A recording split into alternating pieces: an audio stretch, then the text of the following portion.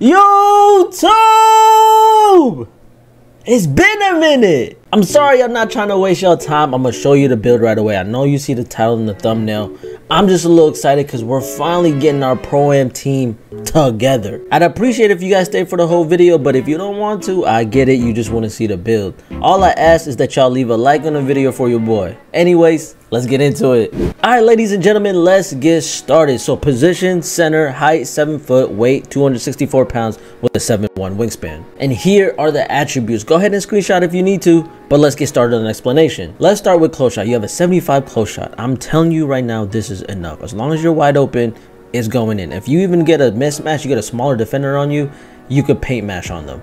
You get bronze paint prodigy and silver hook specialist. Now, if you can't get close shot any higher to the point where it's closer in the 90s where you could just paint mash like an inside big, there's no reason to go any higher on this. And plus, even when we were playing Pro-Am in a 5v5 setting, our center barely ever paint mashes, so there's no point to having this any higher. Next, you have a 70 driving dunk, which gives you aerial wizard on silver, and you actually get the pro alley-oop package animations, so you can catch lobs with this build. And if you guys didn't know, alley-oops are actually pretty good this year. You have an 81 standing dunk to give you that rise up on silver. Meter dunking is trash this year, so going any higher than this, like going 90 or anything above 90, there's just no point. As long as you're wide open, 81 is enough. You're not gonna get crazy contact dunks at 90 or above. Meter dunking is trash this year. Get this to 81, get that rise up on silver, and you'll finish easily inside. 77 post control gets you all your post badges except for unpluggable on silver, and I'm telling you right now, this is enough. Again, we don't really paint mash when it comes to our 5v5 games, so as long as our center gets the switch with a smaller defender, this is enough to bully them in the paint. So we don't really see the reason to put these any higher because you can shoot on this build and we're spacing the floor a lot more. We just need something as long as you're wide open, or if you get a mismatch, you could finish in the inside. 75 mid-range and an 85 3-ball. I'm telling you right now, the 75 mid-range, as long as you're wide open, you're green in this. And for the 85 3-ball, it's for silver Deadeye. And obviously, you can easily green with an 85 3-ball. And then, of course, we have an 84 free throw because when you run Pro-Am or 5v5, free throw is kind of essential. Now for your playmaking, you have a 92 pass accuracy, 57 ball handle on 40 speed with ball. 40 speed with ball gets you the normal dribble style, and 40 ball handle gets you all the normal dribble animations.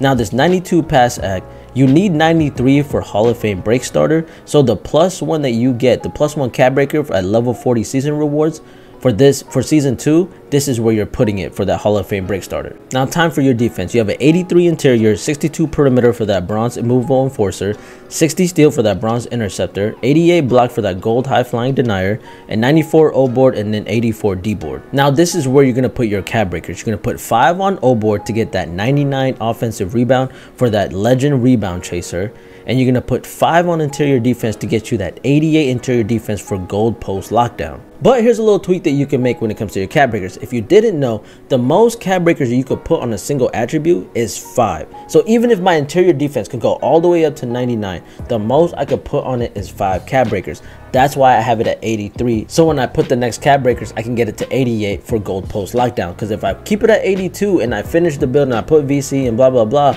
the most I can get on interior defense is 87. So that's why I have it at 83.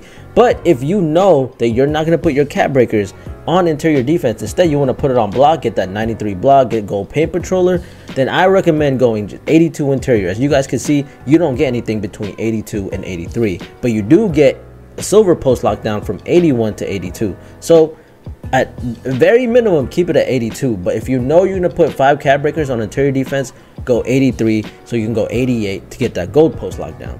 But like I said, again, I know I'm over explaining it, but if you want to put it on block instead, go 82 here, and then when you get your 5 cap breakers, go 93 block, and then now you have a little bit extra attributes to put anywhere else. You can go max out your free throw if you want. Now time for your physicals. You have a 66 speed to give you that gold high flying denier, 50 agility, 91 strength, and 80 vertical. Now this is where you're gonna put your other 5 cap breakers. You're gonna go 96 strength to get you legend box out beast and Hall of Fame brick wall. All right, let's recap real quick where you want to put your cap breakers. As we know right now, right, we're in season 2, we have 16 cap breakers. We have 15 from the rep rewards, and we have 1 from the level 40 season 2 reward. Okay, so the first 5 you want to put it in this order, or at least this is what I recommend. The first 5 you want to put it on offensive rebound. Get that 99 offensive rebound for that legend rebound chaser. Your next 5 you want to put it on strength to get legend box out beast and Hall of Fame brick wall. And then your last 5 you want to put it on interior defense to get that gold post lockdown. 88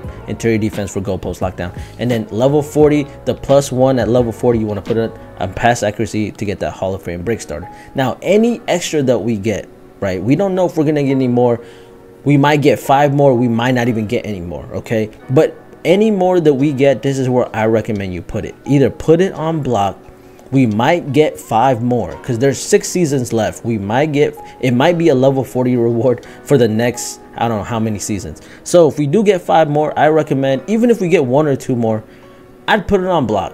Right, the higher the block, the better chances that your player will go for the block. Same with defensive rebound. So if you want to put it on defensive rebound, that's okay too. The higher the rating, the higher the chances that you'll get the board. So either way, any extra cap breakers that we get, either put it on block or put it on defensive rebound. Or if you're okay with block being the way it is and defensive rebound being the way it is, you could also put it on pass accuracy. So the highest you can go on your pass accuracy is 97. So you could put more on this. You get bailout on gold at 94 pass ac. You get versatile visionary on gold at 95 pass ac. So you have multiple choices where you want to put it. But the highest or the most I recommend where to put it is either block or defensive rebound when it comes to this build. And here's the build name. You get two-way stretch 5 playmaker, which is a crazy name. And you get shades of Joel Embiid, Chris Bosh, and Nikola Jokic. Those are crazy comparisons. Hey man, if you made it this far, I appreciate you. Hopefully this build has helped y'all out. You don't have to make it exactly how I showed you. You could tweak it however you want. But if you are looking for a Pro-Am Reg 5v5 center build, this is the build for you. It could work in the 3v3, maybe the 2v2, maybe the 1v1. But I highly recommend if you play a lot of Reg, a lot of Pro-Am 5v5, this is the build for you. Anyways, man, as always, I hope you enjoyed your time here. You already know what to do. Like, subscribe, and turn on those bell notifications so you guys never miss a future video. And you don't miss any of the live stream. You could probably get a lot of these builds out of me before I make the build video on my live stream. So make sure to tap in. Anyways, man, thanks for watching. I'll catch y'all next time. I'm out. Previously on Ready to Die. You're going to need me, and I know you should slide through and get your back, bro. Funny thing is,